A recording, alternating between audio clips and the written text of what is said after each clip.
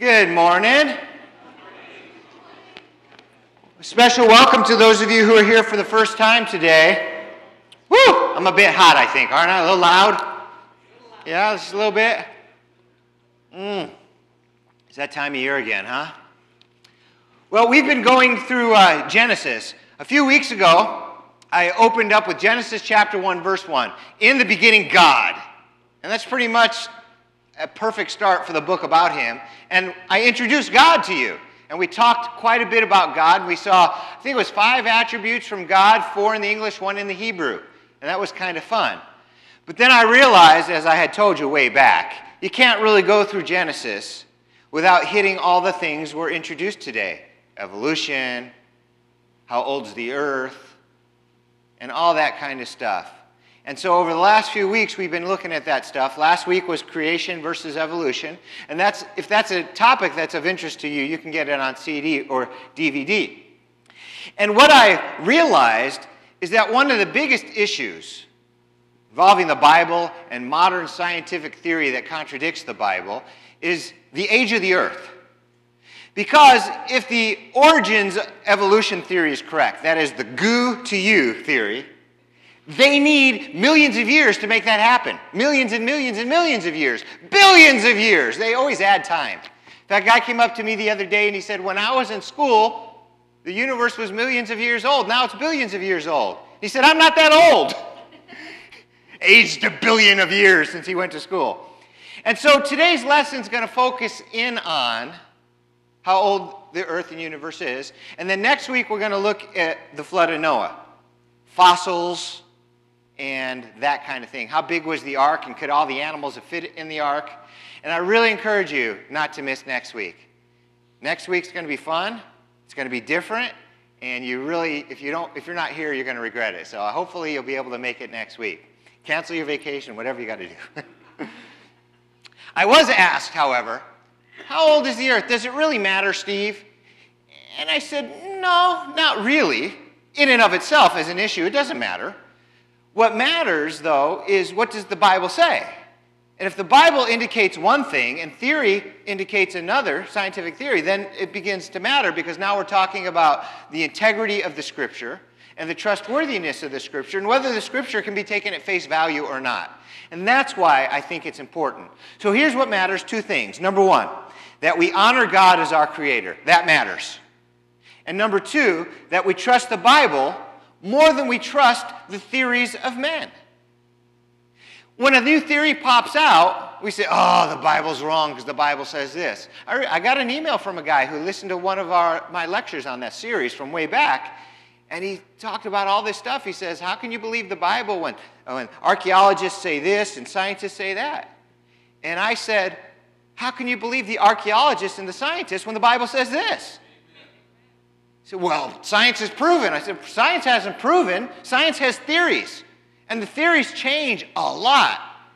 And I started giving him some examples of archaeological evidence that has thrown the theories of the diggers off. The Bible's always shown to be true, not the other way around. And the theories of men, they change every few years.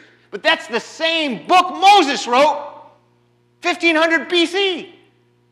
So what I want to accomplish this morning, I'm going to give you some cool scientific reasons why I think you should believe the earth is only a few thousand years old, like the Bible says, and not billions or millions of years old, like modern scientific theory says. I think the arguments are solid and they're good.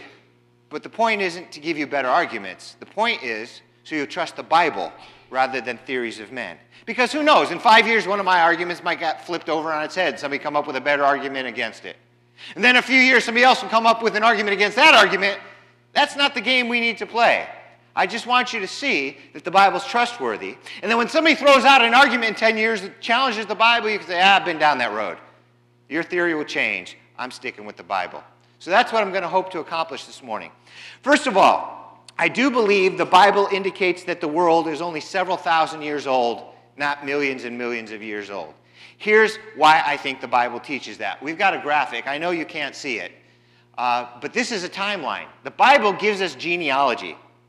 It gives us genealogy all the way on the left up through Abraham, which is the second line on the right, And then if you go to the book, that's in Genesis. And then if you go to the book of Matthew, it gives you from Adam all the way up to Jesus. So if the first man up to Jesus, and you trace the years, you only get somewhere around 6,000 years. Now some people said, yeah, but Steve, are the genealogies complete? I'm thinking, well, that's the point of the genealogy, isn't it? Well, let's say it's not complete. Let's say they took a little poetic license here and there and pulled out a few names. Well, that gives us a few more years, right? Not millions more years. So the Bible shows us the earth being created several thousand years ago, but modern scientific theory tells us it was created billions of years ago, and that human life started about 1 million years ago. Well, how do they know that? How do they believe that? Why do they believe that? Let me tell you why they believe that. Listen to this from Encyclopedia Encarta. One of the reasons they believe that the world is millions of years old. Diamonds. Here's what it says. Crystallized from pure carbon under great heat and pressure in the Earth's upper mantle at depths of at least 180 kilometers, 112 miles, diamonds may vary in age from between 660 and 3,300 million years within the Precambrian period. That's from the encyclopedia. So scientists tell us it's conclusive. Takes diamonds millions and millions of years to form, so the Earth must be millions and millions of years old. Okay, that's great. Now, where'd they get that from? How do they know it takes diamonds millions and millions of years to form? How do they know that? If they did it in the laboratory, they'd have to wait a few million years to figure it out, wouldn't they? So frankly, they don't know. And they're not saying, we estimate that it might take, they're just saying, hey, this happened millions and millions of years ago. Let me share with you something that you can know today. Let's say you've got a pet, German Shepherd, you love with all your heart. And we'll call this big beast of a dog Fluffy. And Fluffy dies. But you don't want to forget Fluffy. Some people have it cremated and they keep the ashes in an urn. Well, you can take Fluffy's ashes and send them off to an organization called Life Gems. And they will turn Fluffy into a diamond for you, and you'll have it back within 6 months. Here's what I know.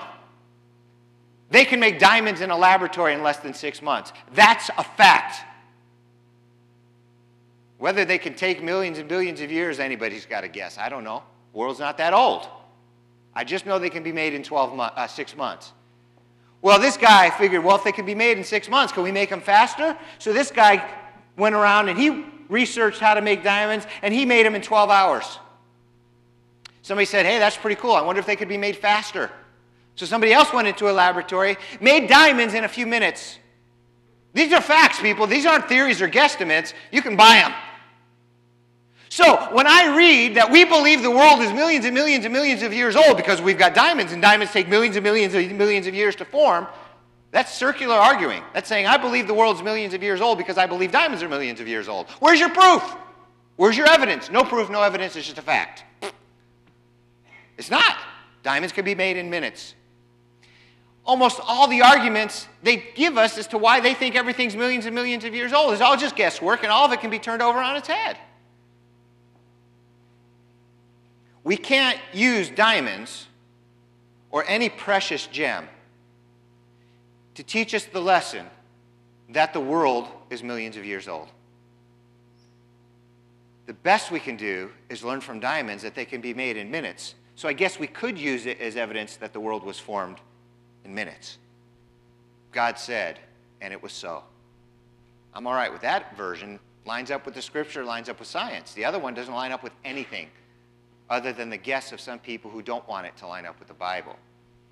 But there is a lesson we can learn from precious gems. Proverbs 3:15, listen to this. She, that is wisdom, is more precious than rubies.